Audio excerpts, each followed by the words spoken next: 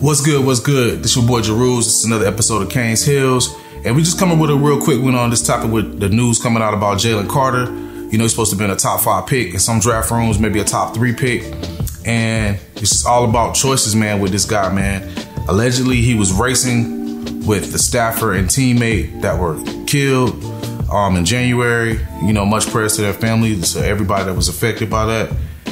And it's just basically, man, about us as young men, athletes, we have to make the right decisions, period, man. Like, the chances of you making it to the NFL are very slim. Jalen, why are you racing when you worth all that money? Those are questions that need to be asked. Hopefully, this is going to affect this draft stock, because really they don't want to give you that money. At the end of the day, they don't want to give you the money. They praying that you do something so they don't have to give you that money. They don't want to really give it to you. They want an excuse to lower your bag. They don't want to give you. You can just look at all the circumstances that's going around in the NFL. People, they really don't want to give you all of this money, but they need you so they can make money off you. So let's not give them a reason not to give you the bag. Even if he's acquitted or it's nothing come from it, his draft stock gonna fall. So let's not give no one no excuse not to give you the bag off a simple decision. Just a simple decision. A simple decision. And the reason, and I'm also piggyback off, they don't want to give you the money. This is another reason why. It was said that Jalen Carter was just about to have a presser in Indy. You know, he was about to get ready for the combine. He was just about to have a presser in Indy, and then the news came out. Is that a coincidence? That's not a coincidence. Somebody leaked that. Somebody went ahead and leaked that. In the league, they probably already knew what was going on anyway. They already knew. That's all, they already knew. So they went ahead and leaked it. Right before his presser in Indy, like, nah, we're not going to let you get up here and talk and sway the public opinion on this, on anything. Because nobody knew. The public didn't even know. So now, right before his press in Indy, he has to come out with a statement and go and turn himself in Georgia.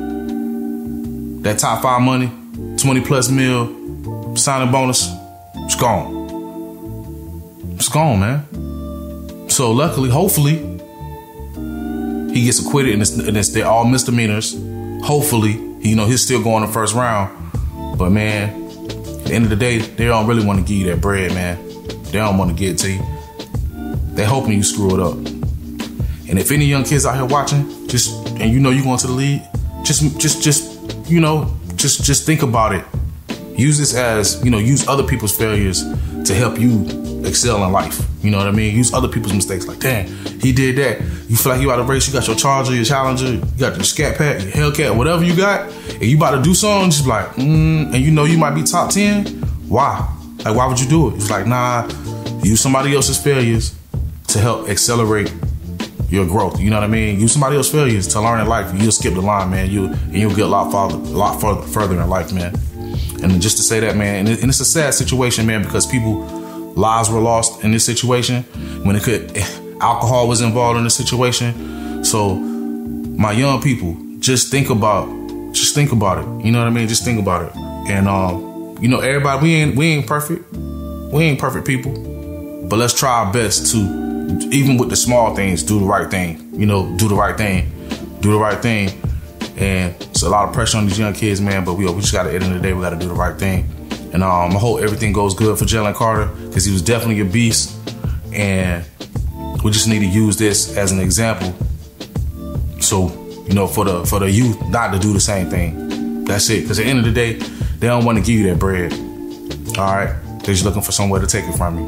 All right, this is Jeruz with Canes Hills. I'm out. Peace.